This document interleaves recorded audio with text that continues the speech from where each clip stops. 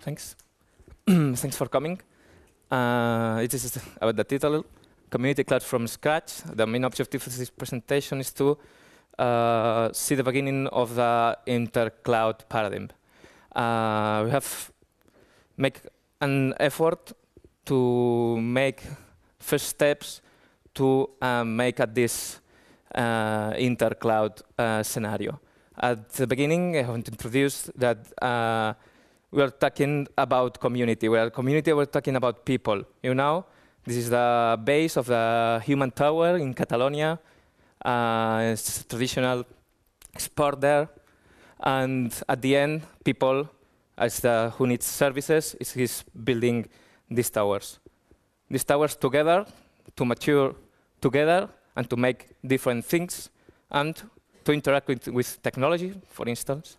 And OpenNebula, you know, an amazing product, an amazing project that you are using, your benefits. And I think that you agree. You agree that we are OpenNebula, it's amazing. Hands on, please. OK, OK. Thank you for coming after lunch.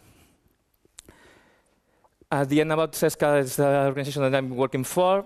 It's a public consortium created in 1991.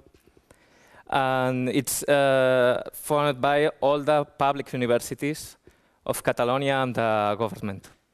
And we are offering ICT services to all the research on education actors in Catalonia, about 90 institutions. And the end, what cloud computing really means for research and education. It's a strategy, it's a paradigm, it's a fashion. At the end, I want to introduce research and education networks. Some of you providing for commercial, and commercial enterprises, and this is what is this? What is that? At the end, research and education networks is a non-profit internet service provider that is dedicated to support the needs of research and education communities. And what he has a high-speed backbone network, you know, and at the end, these networks, they are providing a lot of innovation. We're talking about new protocols, new architectures, cloud computing included. At the end, these research and education networks are an international project that in Europe, it's managed by Giant. In Spain, for instance, by Retiris. Catalonia, by CESCA. In United Kingdom, Janet, and so on. At the end, what cloud computing really means for this community is we have some big feedback for the user. And at the end, we have this scheme that maybe represents the kind of actors, modes, and the benefits that are well known in the community. But at the end, what are our users worried about? They know the capabilities of cloud computing, flexibility, reducing costs, maybe. But the main barriers of the cloud computing adoption for organization is, security, where my data. But for research and education networks and for this community, academia community, this may be safe if the data is inside this network, and that the service is provided by software competence centers or service centers at CESCA, etc. But what about distribution? We are talking about a self-service model. Every actor has his car. He are providing infrastructure services. The infrastructure services are provided by the main actors that provided the typical supercomputer or network, for instance. This is one. And the second, responsibilities. Where we are, where the user, who manages what, and so on. If we talk about infrastructure, and we are IaaS services, is the end. It's very clear. But it's that the user need. At this appear a mega worker group. It's a work group among RETIDIS, which is a research and education network in Spain, that at the end we want to, let's put all together. This is the mission. You have two keys: promote and to act as a catalyst. Where? In open architectures, detecting use cases in an interoperable model, building a testbed, making promotion, at the end, that the cloud computing be not vapor software, not vapor clouds. It's more technology. And the main objectives of this work group that starts in 2009, it's the end, to have capability to deploy a federated cloud infrastructure, to explore the possibilities of this platform, this test platform, to cloudify applications. At the end, facilitate and collaborate, for instance, with OpenNebula to enlarge his project, his components, and to provide more community. We're talking about projects, more things that we can see, we can touch. We have the Mega Intercloud project. We have this sentence that I like a lot, from myth to reality, or we try to make things.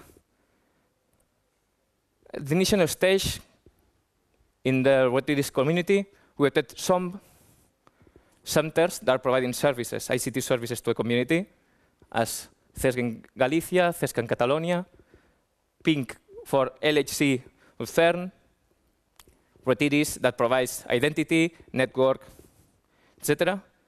And we're providing a distributed model without coordination, this kind of services. But when arrives cloud computing, you have to open this kind of architectures. It's a typical, we have two CESG in cloud infrastructure.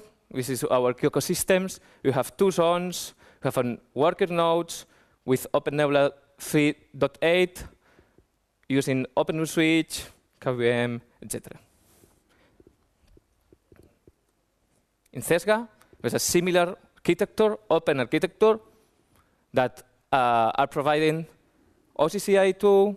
They are using KVM. They are making Sandstone accessible to his users, this instance. You have OpenNebula instances around the research and education network. What's next stage? You have to be interoperable among us. The end. We have to build a virtual Pokéjoc, or a common model. The first, from the research and education community, we are open. And OCCI was the API selected. They only selected that the user can interact with this intercloud project. This center were providing infrastructure to make things aligned to an open cloud. In the end, we put OCCI to all the components. We have one part of the work done. The next, we're talking about identity. In identity, RETIDIS offers an API for read. What's the first approach? Is to use these kind of certificates with OCCI, and OpenNebula and his ecosystem provides the capability to make things as is. To complete the federator, these are components, typical components. You arrive at certificate, and we are using, our OCCI 1.1 and interacts at the end on OpenNebula. Without BO's implementation, as all who have a valid certificate here can access to the project among the community. At the end, the results of the first stage, this approach between together with technology products and arrive to have compatibility in images, instances, and network management. For instance, contextualization, we offer a public high-speed connectivity, the typical scenario when the user has the root, user manuals provided to the user, and service provider how-tos. We started with OpenNebula 2, and at the end, we work in terms of service too, but it is another leak. Let's see. The main players in cloud infrastructure, we have important, the user, that are using infrastructure. We have from education, from science, who is providing the cloud power, OpenNebula, Redis, and Identify identity providers, for instance, and who is providing the cores and storage. At the end, and where is the user? I have identified two different approaches of different users. One of them is the Open University of Catalonia. Now it's a large university, about 65,000 students online, and they participate in innovation projects and use this platform. At the end, the objective is to build a store to provide education platform on demand. It's a similar web store that you have if you want WordPress that is designed for a concurrency of 5,000 people. It provides all the provision, all the provision scope. At the end, we are using with RESTful API, automation, on-demand, education, contextualization, cloud. We're cloudifying applications now. This is a screen of the store, and you can provide it to cart, configure at the high level, and it provides over the cloud using OCCI this scenario. Another case, it's about science. It's about the Port Informació Científica. It is the tier 1 of the LHC project, and it interacts with DIRAC. DIRAC, you know DIRAC, it's an interware for managed grid. And at the end, we want to provide cloud capabilities to DIRAC. The leader is Victor Mender from PIC, with interaction with CESGA, Santiago University instance. At the end, integration, scientific purposes, job-oriented, and so on. We can see the architecture of DIRAC and interaction. We can see a new component, where is the user.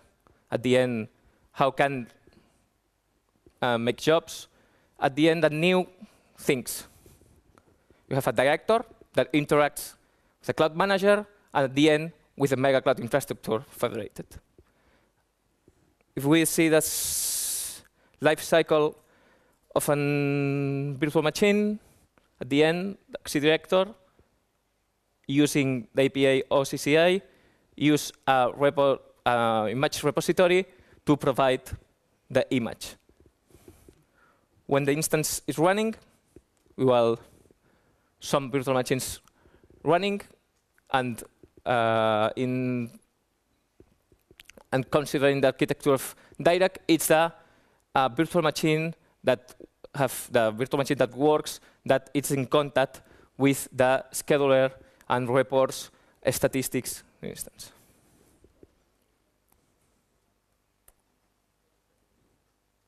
Next steps. We have seen some user examples. We have seen the architecture. We want how we manage identity. But what's next? We have detected problems in our community. And this is reported by among this work group that participates universities, research centers, hospitals, museums, music schools, so on. At the end, if we are talking about scientific research centers, nowadays we don't have the manpower to make things, to make 24 hours services and to maintain its services. The server deployment takes a long time. They can solve big problems and to have a second data center to provide an extra as a redundancy data center is not possible about money. And what about the test platform? We have to improve the next stage, something related with compatibility and features. You have to be able to change this to offer that more service providers enter.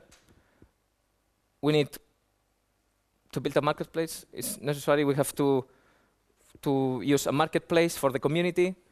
You have to use BOs. We have to try to new approach the System Sandstones Federation, for instance. There are these questions we are discussing now, and we are preparing a new possible stage. Is to convert this platform, this test platform, in a possible production platform. At the end, to improve the needs of our users. Because at the end, we see the real scenario. This is architecture from Pelocan. That's a center in Canarias. Oceanographic platform in Canary Islands. And this is his architecture now. We are working in a hybrid cloud with Amazon. And they have, in the private cloud, OpenNebula, and in the public cloud, EC2. This is the typical scenario that we have seen, and we are sure that at the first stage, we are in hybrid clouds. We can change this with infrastructure provided by service center that are inside the research location. It can interact with commercial providers. Helix Nebula is making something like that. All is open, because cloud adoption in this kind of communities goes slow. At the end, some conclusions. We have new challenges inside the community. One of them is about federated user authentication and authorization with different cloud managers. The problem is the interoperability in APIs. You know, OCCI is not adopted in all the products, or you have to manage at the end 3 or 4 APIs. You have to have secure UVM image distribution and validation. At the end, heterogeneous cloud managers. The main part, the key part, is the counting. The counting that at the end is directly related with money. And this is another leak too. And at the end, work with SLAs and to manage where I can put my workload, IT workload. We trust that we trust in a future community-federated cloud model with some advantages. It's clear, scalability. Commercial providers included, why not? A distribution exponential by nature. Resource sharing, reducing costs, theory. High availability. And at the end, an efficient use of infrastructure. Thanks. That's all.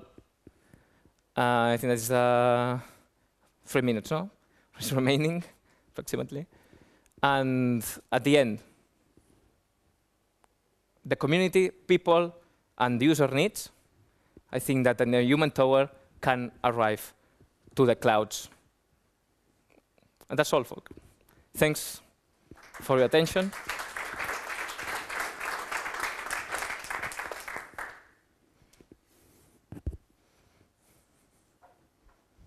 Any? So do you think that aggregating different cloud providers or being able to use different cloud providers is something that should be like provided as a service itself, or because in the talk before, like the guy from the space agency was like telling how they were like integrating and brokering all these services themselves. So do you think this is one of this is one of the main of approach that we are discussing, and there are two models: brokering model, distributed model. You have different contracts with each other, or you have a broker agent can maybe, for instance, Retiris, that's managing and providing services in Spain, and they might be the brokering. But now, in brokering, I don't know a product. I know projects, Contrail, competitor one, for instance. But a product to buy nowadays, commercial product, that covers and that don't reduce functionalities in the service provider or infrastructure service provider, I think that's in a green scenario now.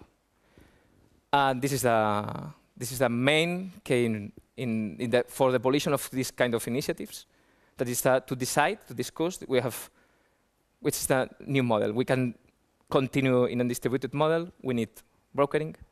I think in the commercial arena that you are in providers, maybe, it's a strategic approach.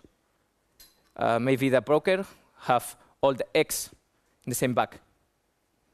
It's something to discuss and to see. It's about the next stage, about to make or to interact with cloud providers of different cloud providers.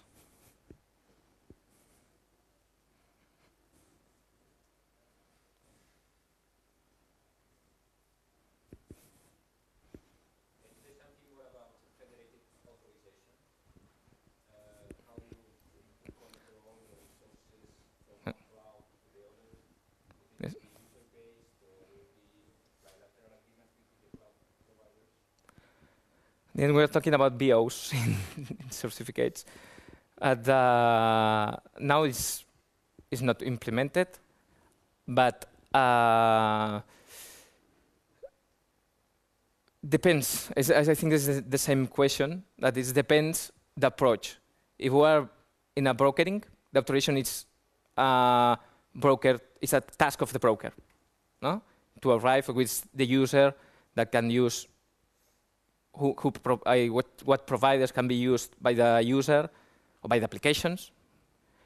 And inside the provider now, in the case of CESCA, for instance, we are in a pay-for-use model that are controlled users of our community that are using a quota, or we have controlled by quota, and they can access to some templates, or if you are going inside OpenNebula, for instance.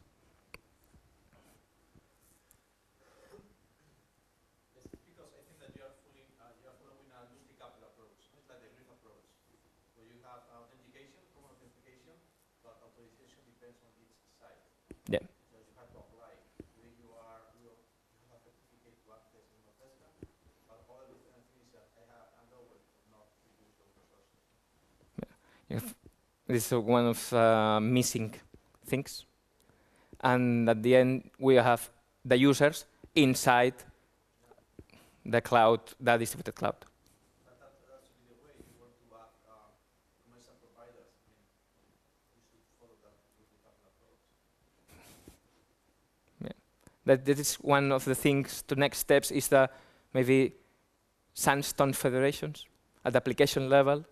You know, in Redis there is an initiative, identity initiative, identity providers, and at the end maybe Sandstone were integrated and not using certificates, for instance.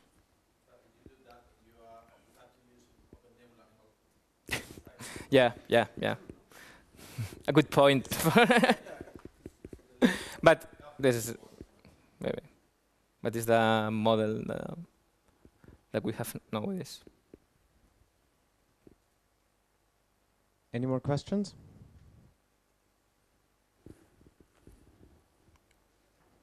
Okay, great. Thanks. Thank you.